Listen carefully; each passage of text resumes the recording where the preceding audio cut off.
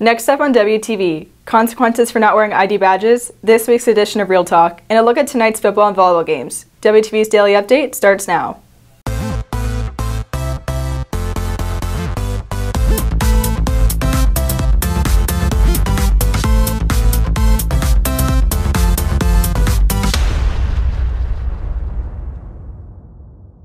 Good morning, Red Hawk Nation. Today is Friday, September 7th, and I'm Jordan Klein with today's Daily Update brought to you by Wingspan TV.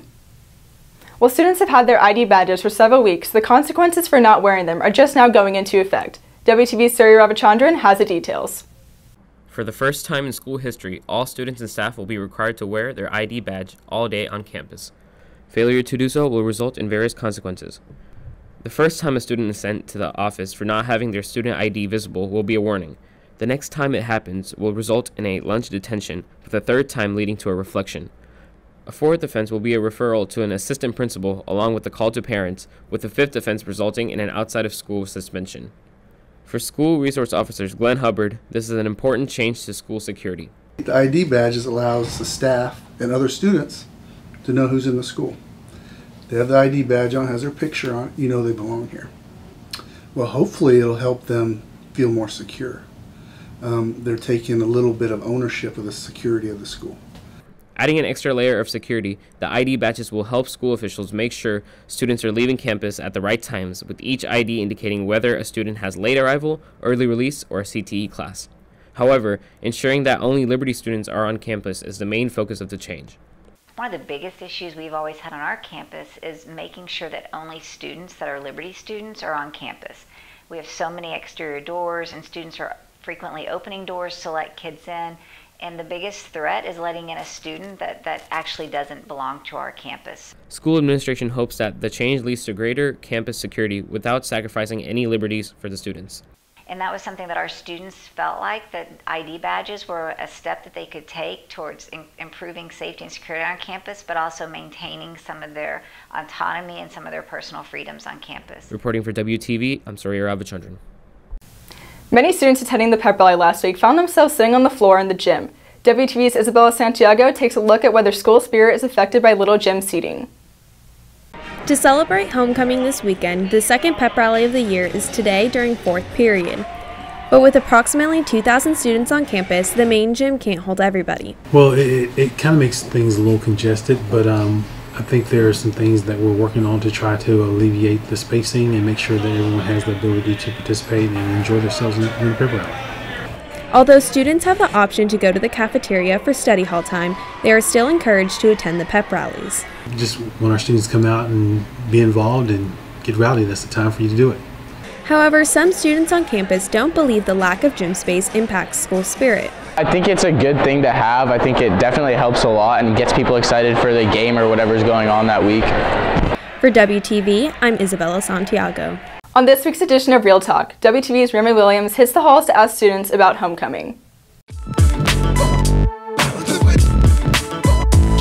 This is WTV's Remy Williams with this week's edition of Real Talk, and today we're going to hit the halls and find out how students feel about homecoming. Are you going to the homecoming football game? No, because I have to go and get a haircut. How are you going to feel if the weather's bad during that? I'm going to cry, because I really want to go. Why wouldn't you go to your first homecoming? I don't know. I guess it would be awkward because no one else, I guess, in freshman year usually goes to homecoming. And I guess being there by yourself would just kind of feel awkward while everyone else is like seniors and juniors. What are you most looking forward to homecoming? Hanging out with my friends, I guess. That's kind of it. Are you going to homecoming? No. Why not? I just think it's dumb unless you don't have a date, like you don't really have anything to do, and you're just kind of standing there. So Are you going to the homecoming football game? Nope, I don't want to go. It's not my vibe. Do you think there'll be a problem with the heat with homecoming being so early?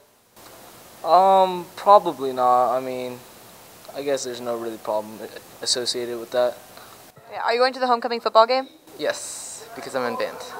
How do you think the team's going to do? I hope we're going to win, but I think we may lose. I'm Remy Williams, and this has been another edition of Real Talk. Football takes on Creekview tonight in the homecoming game, and volleyball takes on Lone Star. WTV Sports has the preview. Red Hawk sports are busy with two teams in action tonight. Volleyball plays in their 5th district matchup in what is shaping up to be a competitive race for a playoff spot. 5 teams currently sit at 3-1 in District 9 5A. After a loss to Lakeland, the team found their stride, now coming off a 3-game winning streak, looking to continue that tonight against Lone Star, who holds a district record of 1-3. The game will begin at 5:30 at Lone Star High School. Tonight is the homecoming game for the Red Hawks football team with Friday night lights at Memorial Stadium. For the team, the homecoming atmosphere is unmatched to the other games they play throughout the season. The homecoming atmosphere really hypes everyone up, especially during the game, on the sidelines, and in the locker room at halftime.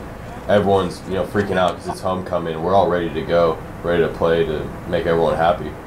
The team faces off against Creekview, who is ranked 1,001 in the state according to Max Preps.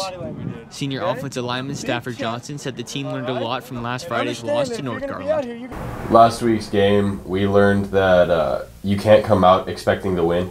You can't come out, super cocky and, just all about how you're going to win, when you're going to win, how you're going to win, everything, You have to just play hard and give effort on every single play, and we can't take any reps off. The game is at Memorial with kickoff at 7 p.m. For WTV Sports, I'm Davis O'Brien. If you're looking for more from Wingspan, you can follow us at Liberty Wingspan on Twitter, Instagram, and Facebook, or visit our award-winning website, libertywingspan.com. WT's Wade Glover brings you today's announcements. Volleyball takes on Lone Star tonight at 5:30 at Lone Star. Football takes on Creekview tonight at 7 o'clock at Memorial Stadium. There is a pep rally today to celebrate homecoming. Homecoming tickets are now available for purchase on MyPayments Plus. Students can purchase homecoming tickets today during lunch. Key Club has a meeting on Thursday before school in the auditorium and after school in the lecture hall. That's it for today's Daily Update. This has been Jordan Klein with Wingspan TV.